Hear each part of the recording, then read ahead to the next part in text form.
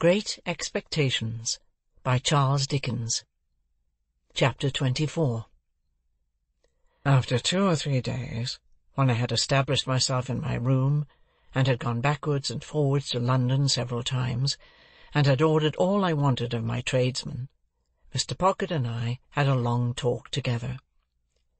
He knew more of my intended career than I knew myself, for he referred to his having been told by Mr. Jaggers that I was not designed for any profession, and that I should be well enough educated for my destiny if I could hold my own with the average of young men in prosperous circumstances. I acquiesced, of course, knowing nothing to the contrary. He advised my attending certain places in London for the acquisition of such mere rudiments as I wanted, and my investing him with the functions of explainer and director of all my studies. He hoped that with intelligent assistance I should meet with little to discourage me, and should soon be able to dispense with any aid but his. Through his way of saying this, and much more to similar purpose, he placed himself on confidential terms with me in an admirable manner, and I may state at once that he was also so zealous and honourable in fulfilling his compact with me, that he made me zealous and honourable in fulfilling mine with him. If he had shown indifference as a master, I have no doubt I should have returned the compliment as a pupil. He gave me no such excuse, and each of us did the other justice. Nor did I ever regard him as having anything ludicrous about him, or anything but what was serious, honest, and good, in his tutor communication with me. When these points were settled, and so far carried out as that I had begun to work in earnest, it occurred to me that if I could retain my bedroom in Barnard's Inn, my life would be agreeably varied, while my manners would be none the worse for Herbert's society. Mr. Pocket did not object to this arrangement, but urged that before any step could possibly be taken in it, it must be submitted to my guardian. I felt that this delicacy arose out of the consideration that the plan would save Herbert some expense, so I went off to Little Britain and imparted my wish to Mr. Jaggers. "If I could buy the furniture now hired for me," said I, "and 1 or 2 other little things, I should be quite at home there." "Go it," said Mr. Jaggers, with a short laugh. "I told you you'd get on. Well, how much do you want?" I said I didn't know how much. "Come," retorted Mr. Jaggers. "How much? £50? "Oh, not nearly so much." £5? said Mr. Jaggers. This was such a great fall that I said in discomfiture, "Oh, more than that." "More than that, eh?" retorted Mr. Jaggers, lying in wait for me, with his hands in his pockets, his head on one side, and his eyes on the wall behind me. "How much more?" "It is so difficult to fix a sum," said I, hesitating. "Come," said Mr. Jaggers, "let's get at it. 2 × 5, will that do? 3 × 5, will that do? 4 × 5, will that do?" I said I thought that would do handsomely. "4 × 5 will do handsomely, will it?" said Mr. Jaggers, knitting his brows. "Now, what do you make of 4 × 5? "What do I make of it?" "Ah," said Mr. Jaggers. "How much?" "I suppose you make it £20, said I, smiling. "Never mind what I make it, my friend," observed Mr. Jaggers, with a knowing and contradictory toss of his head. "I want to know what you make it." £20, of course." "Wemmick," said Mr. Jaggers, opening his office door, "take Mr. Pip's written order, and pay him £20. This strongly marked way of doing business made a strongly marked impression on me, and that not of an agreeable kind. Mr. Jaggers never laughed, but he wore great bright creaking boots, and in poising himself on these boots with his large head bent down and his eyebrows joined together, awaiting an answer, he sometimes caused the boots to creak, as if they laughed in a dry and suspicious way. As he happened to go out now, and as Wemmick was brisk and talkative, I said to Wemmick that I hardly knew what to make of Mr. Jaggers's manner. "Tell him that, and he'll take it as a compliment," answered Wemmick. "He don't mean that you should know what to make of it." "Oh!" For I looked surprised. "It's not personal. It's professional. Only professional." Wemmick was at his desk, lunching, and crunching, on a dry, hard biscuit, pieces of which he threw from time to time into a slit of a mouth, as if he were posting them. "Always seems to me," said Wemmick, "as if he had set a man-trap and was watching it. Suddenly, click! You're caught." Without remarking that man-traps were not among the amenities of life, I said I supposed he was very skilful. "Deep," said Wemmick, "as Australia," pointing with his pen at the office floor, to express that Australia was understood, for the purpose of the figure, to be symmetrically on the opposite spot of the globe. "If there was anything deeper," added Wemmick, bringing his pen to paper, "he'd be it." Then I said I supposed he had a fine business, and Wemmick said, "Capital." Then I asked if there were many clerks, to which he replied, "We don't run much into clerks, because there's only one Jaggers, and people won't have him at second hand. There are only 4 of us. Would you like to see him? You are one of us, as I may say." I accepted the offer. When Mr. Wemmick had put all the biscuit into the post, and had paid me my money from a cash-box in a safe, the key of which safe he kept somewhere down his back, and produced from his coat-collar like an iron pigtail, we went upstairs. The house was dark and shabby, and the greasy shoulders that had left their mark in Mr. Jaggers's room seemed to have been shuffling up and down the staircase for years.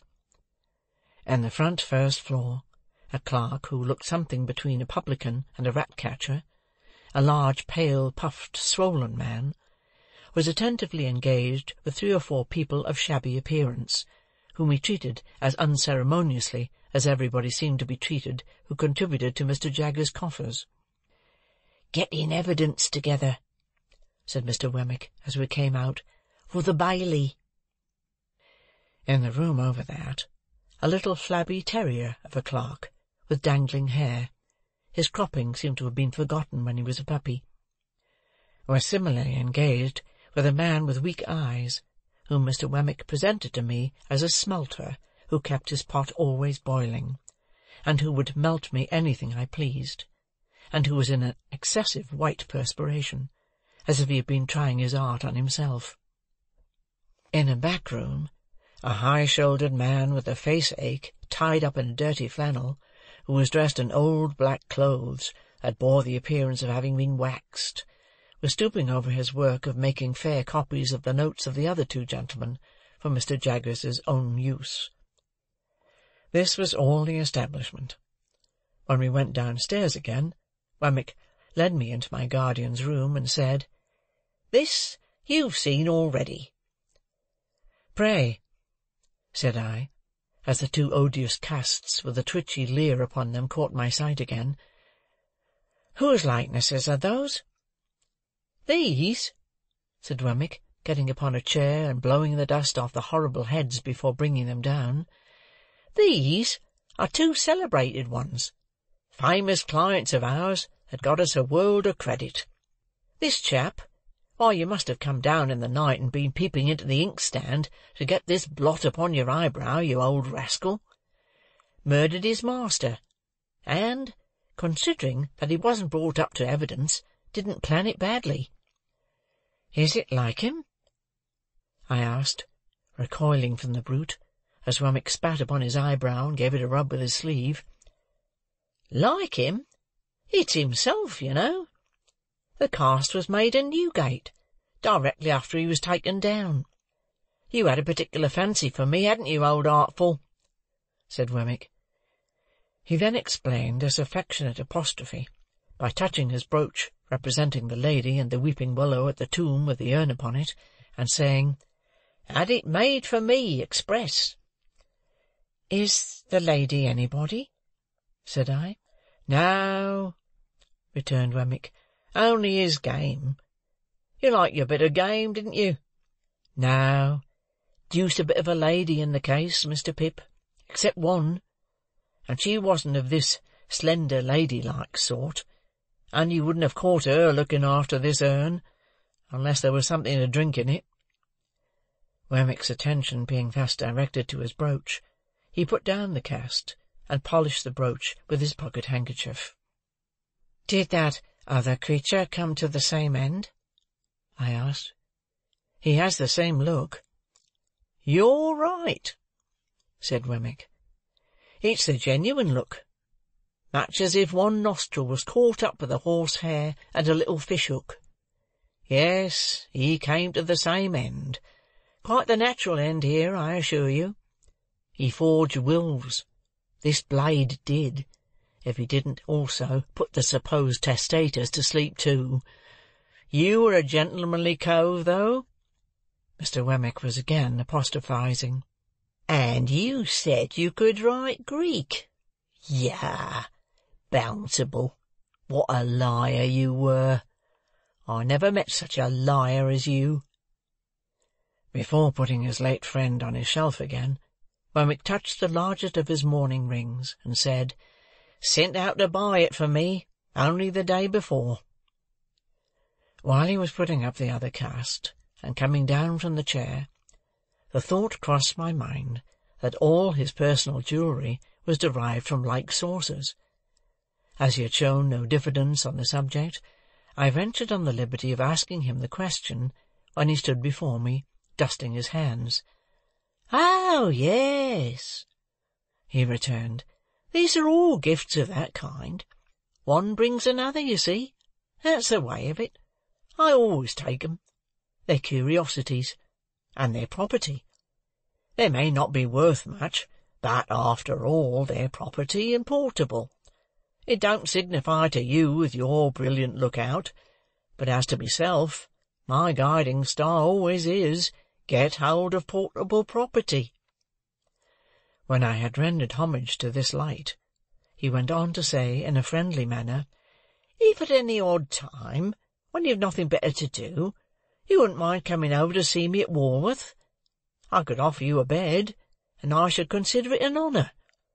I have not much to show you, but such 2 or 3 curiosities as I have got you might like to look over, and I am fond of a bit of garden and a summer-house." I said I should be delighted to accept his hospitality. "Thank'ee," said he. "Then we'll consider that it's to come off, when convenient to you. Have you dined with Mr. Jaggers yet?" "Not yet." "Well," said Wemmick, "he'll give you wine, and good wine. I'll give you punch, and not bad punch. And now I'll tell you something. When you go to dine with Mr. Jaggers, look at his housekeeper." "Shall I see something very uncommon?" "Well," said Wemmick, "you'll see a wild beast tamed. Not so very uncommon, you'll tell me. I reply, that depends on the original wildness of the beast, and the amount of taming. It won't lower your opinion of Mr. Jaggers's powers. Keep your eye on it." I told him I would do so, with all the interest and curiosity that his preparation awakened. As I was taking my departure, he asked me if I would like to devote 5 minutes to seeing Mr. Jaggers at it. For several reasons, and not least because I didn't clearly know what Mr. Jaggers would be found to be at, I replied in the affirmative.